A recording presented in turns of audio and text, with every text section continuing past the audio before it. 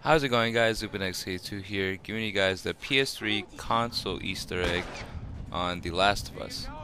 Now, if you guys did not know, without spoilers, but I'm kind of really gonna have to spoil it. It's the pretty much the only mission that you actually play as Ellie, and when you're like trying to run away from the bad guys, and it's like I think it's like a blizzard's happening and like you really can't see, like outside, like you have to go inside of the buildings to really just get a good look at, where you're going.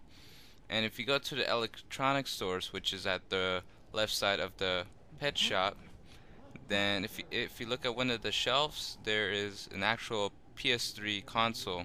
I'm not the first one that has found this Easter egg. There's actually like two other videos.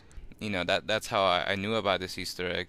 And that's it. It was just two other videos, and I thought, more people should know about this Easter egg. So, I'm not getting credit for finding it first, just to let you guys know that. And yeah, I just wanted to, show you guys this Easter egg.